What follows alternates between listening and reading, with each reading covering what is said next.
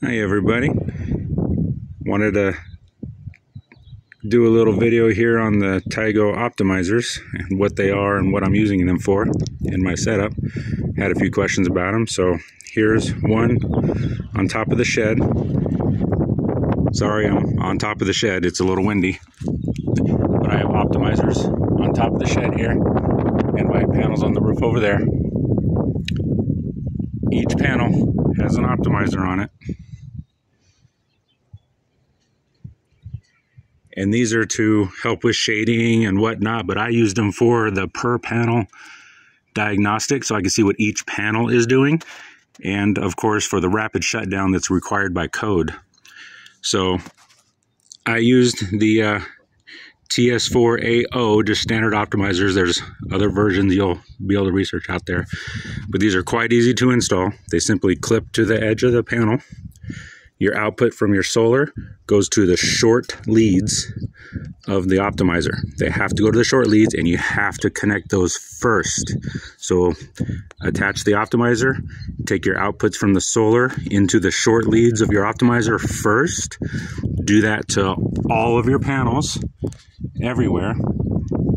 Do that to all of them and then wire them in series and parallel however you need them. Like in my case, the first three are series. The last three here are in series, and then I paralleled them to up my amperage into my system. And then it's the long leads here. So you connect the panel to the short leads first, and then the long leads you treat just like you would these. So when you're doing your connections, it's long leads to the next one. But it's always the short leads to the panel first, otherwise you could ruin these. And these optimizers come in an on state, so as soon as you plug them in, they're going to start passing power, where some of them don't. But these ones are in an on state during shipping, so you just plug them in and they will immediately start allowing power to flow. They don't come in an off status like I think the fire rated ones or something does. And to get these to work, they're wireless. You need what's called the TAP unit. Think of it like an access point that broadcasts a keep alive signal. So when you hit the button, that keep alive signal goes away, and I'll show that device here in a minute, but that signal goes away. These turn off, effectively cutting off the panel, because the panels come into the short leads and then back out. So when these get the signal to stop producing or stop allowing flow, these turn off, and that will stop at the module any power for safety for first responders or whatnot. Or if you need to, you can shut each panel off, not individually, but as a system whole to stop the power at the module for safety. But that's what these are. They give per module safety to turn off, and what I like is the diagnostics.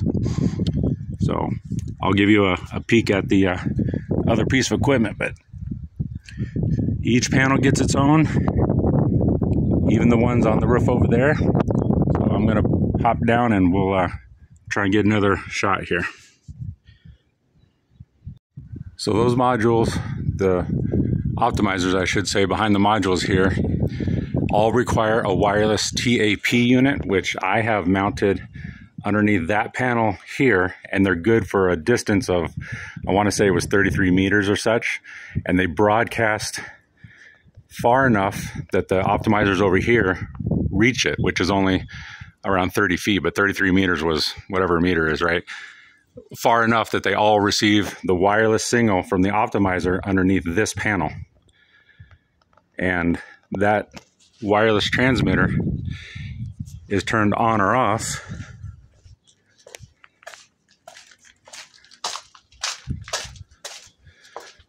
with the safety button here, which is reachable over the fence for first responders if need be.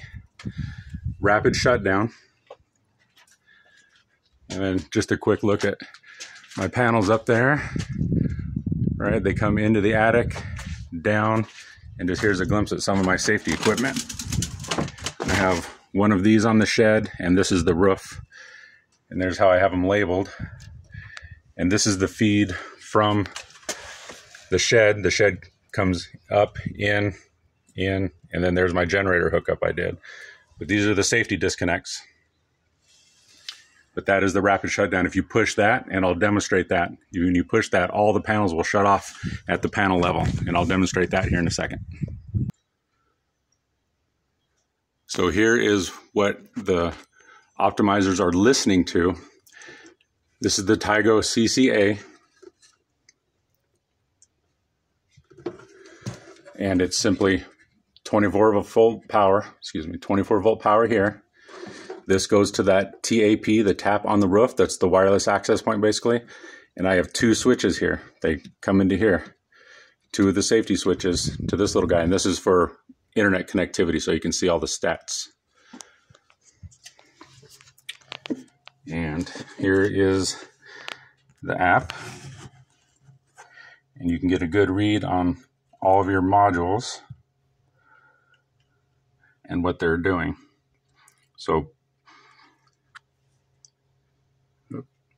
there we go.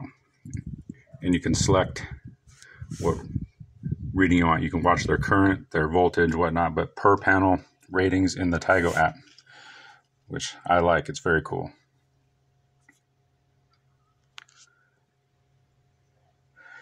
And for a real demonstration of the switch here, so here's another safety cutoff switch that I put. There's power for the unit, which is battery backed up, of course, and all you have to do is pull power, which will turn the signal off and turn off all the models, or you can hit the safety stop.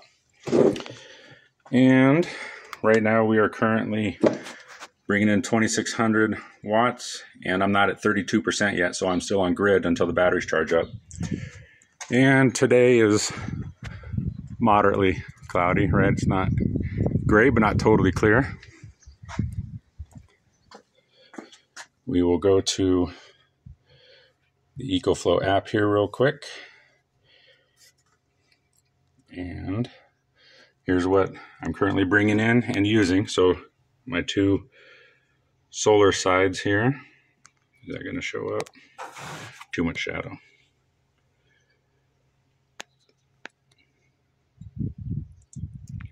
Or if we go to the labs, right, there's our in and our out.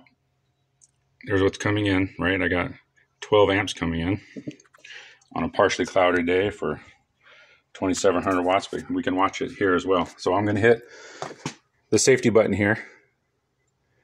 I'm going to push that, and as best I can, show both of these numbers. You'll see them all zero out. Ready? Let's see, where's the show? There we go. 1, 2, 3.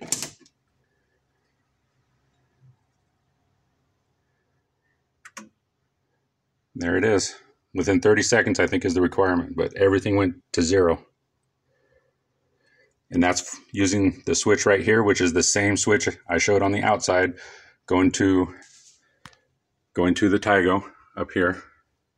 Right, I got both switches in there. I think it's a normally open switch, and when it closes, it kills the broadcast transmission to the panels, and the panels all shut down at the panel level. And then for mine, if I simply twist and release,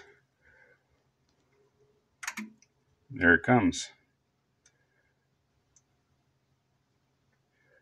High voltage, there's the low voltage. And there it is, and our input is climbing, getting back to where it was. There we go. And that's the safety disconnect. So it completely de-energizes the system in case you need it. So there's a real world example, which I also did a lot of research to find, but Tigo is awesome so far. They'll help you design the system. There's a application there to learn where to put that tap, that wireless unit, the best location based on distance. So they have that calculator on there so you know where to put it to reach all of your panels.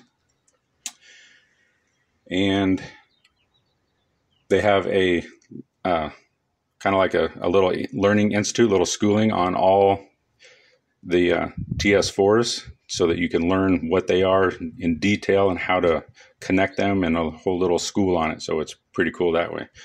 Easily searchable if you go to their site, but I've had good luck with it. It was really easy to install, and I would totally expand on the same system. So hope that helps everyone. Thanks.